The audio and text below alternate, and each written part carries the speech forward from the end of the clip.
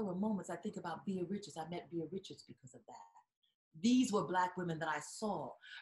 Ruby Dee had a pride, and she shared things with me about how we were, we were royalty, she said.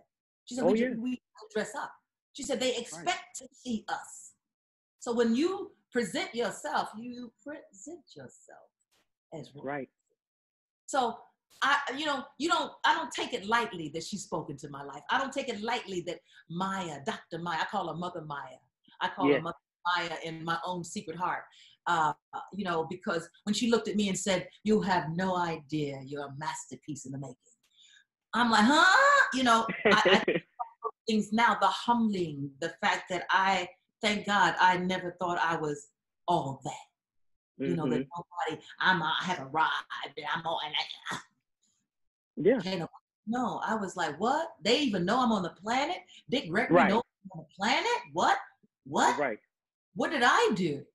So it made me more committed and more concerned about how I used my talent in art.